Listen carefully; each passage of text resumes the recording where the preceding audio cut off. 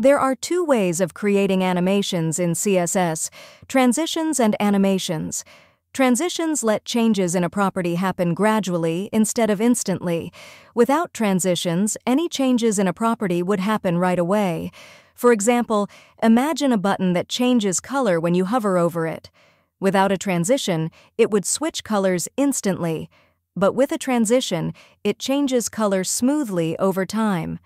Animations give you more control with keyframes. This means you can create detailed, step-by-step animations. For example, think of an element that moves and then its shape changes. With animations, you can define each step of this movement. You can create this type of amazing effect by using both transitions and animations together. To make this button animation, check out our older video. Let's get started. CSS Animations. It enables you to create complex animations that progress through multiple styles over time. They're defined using the keyframes rule, which allows you to specify the styles at various points during the animation. You can control the timing, duration, and other aspects of the animation using animation properties, but more on those later. The keyframes rule in CSS Animations is incredibly powerful, allowing for detailed specification of an animation's behavior at various stages of its execution. You're not limited to just the start from and end to points. You can specify any number of intermediate steps, called keyframes, to create complex animations. Each keyframe can define the CSS properties to apply at that specific point in the animation timeline. This example demonstrates one animation that changes the color of an element through multiple colors over the animation timeline. Let's create an animation.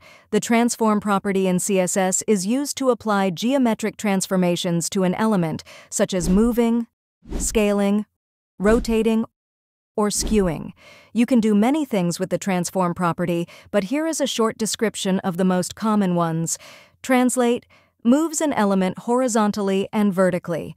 Scale scales an element by a specified factor in the horizontal and vertical directions. If you specify only one value, it scales both directions equally. Rotate rotates an element clockwise from its current position. Here, the element moves 100 pixels to the right and 100 pixels down from its original position, and then rotates 45 degrees clockwise. The transform property is often used in conjunction with animations and transitions to create more dynamic and visually appealing effects. If you don't know all the CSS transform properties, then watch these videos. Click on the I button or check the links in the description. By combining keyframe animations or transitions with transformations, you can create complex, smooth animations that enhance the user interface of a web page.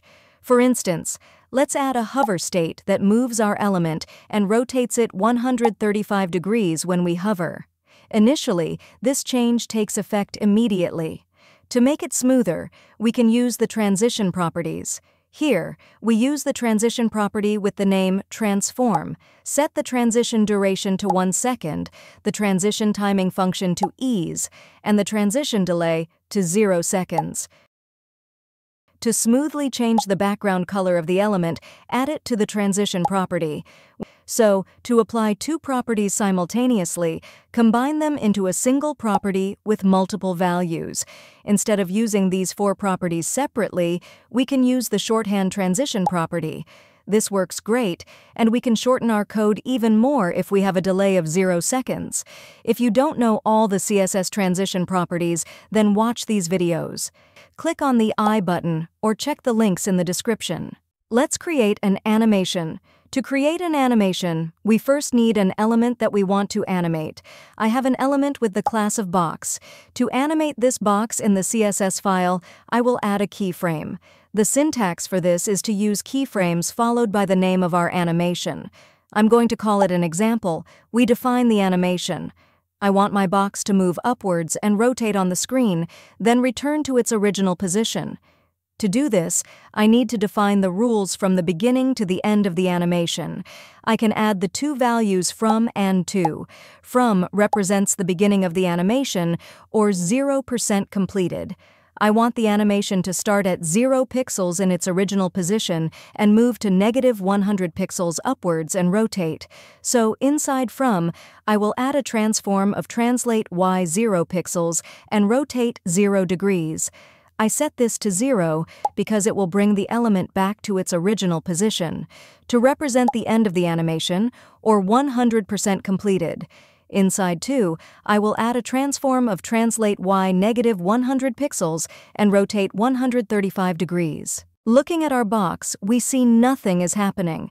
This is because we haven't applied the animation to our box. To do this, we need to add the 7 animation properties to the .box class: animation name, animation duration, animation timing function, animation delay, animation iteration count, animation direction, animation fill mode, and animation play state. Animation name specifies the name of the keyframe animation that should be applied to the element. Animation duration determines the length of time that an animation takes to complete one cycle. It's defined in seconds or milliseconds. Animation timing function defines the speed curve of the animation, which controls how the animation progresses through its duration. Common values include linear, ease, ease in, ease out, and ease in out. Animation delay sets a delay before the animation starts, allowing you to offset when an animation begins. Like duration, it's specified in seconds or milliseconds. Animation iteration count determines how many times the animation repeats. It can be a specific number or the keyword infinite for an endless loop. Animation direction defines whether the animation will run normally or in reverse. The default is normal, but if set to reverse, the animation will start from the last keyframe and end at the first keyframe. Animation fill mode defines how the animation will apply the styles from our keyframe before and after its execution. This is hard to understand without visuals, so I'll give it the default value of both. Animation play state allows you to pause and resume the animation. It accepts running. If you want to pause the animation on hover, add a hover state with the animation play state paused. These properties can be used individually or combined in a shorthand animation property, which allows you to specify all the animation properties in a single line, making your CSS cleaner and more concise. Here's how to combine multiple animation properties into one. Loading animation. We need a simple div called loading. We'll turn it into a square with a border and a slight border radius. Using 2 box shadows, we can make it glow. Next, we apply our animation, which is about 2 seconds long and is called loading. The timing function is ease in to ensure smoothness. The animation will play infinitely. Now for the interesting part, our keyframes animation. It uses transform to rotate the element on the X, Y, and Z axes. Initially, everything is set to 0. At 33% of the animation, we rotate it on the X-axis by 180 degrees. At 67%, we maintain that rotation and also rotate it on the Y-axis. Then at 100%, we keep both rotations and rotate it on the Z-axis as well. Here you can see the loading animation works well. By using keyframes, you can create any complex loading animation. Scrolling animation. Look at this effect where the elements are smoothly animated when the page is scrolled. Various animations can also be applied. All this is achieved with just simple lines of CSS. To do this, I have created a scroll element container inside which I added some block elements that will be animated on scroll. We can see the block elements. Now we can apply animation for this scrolling effect, but here nothing happened. So we add keyframes for this scrolling animation. Here we have a starting, from, and ending, to, point. Initially, set its opacity to 0 and scaling to 0.5. Finally, set its opacity and scaling back to 1 and use that animation for the block elements. We want the animation to occur when the page is scrolled, with each element animating individually based on the scroll position. To achieve this, use the animation timeline property. Set its value to view, which indicates that the animation happens only when the particular element is visible on the screen. This way, the animation is applied individually to each element based on the scroll position when they become visible. However, we can see that the animation is still not finishing properly when the elements are in the middle of the screen. It completes only when the elements move out of the screen. To fix this, use the animation range property and set its value to entry. This makes the animation happen when the element starts to enter the viewport. Now we can see how the animation fully completes when the elements are on the screen.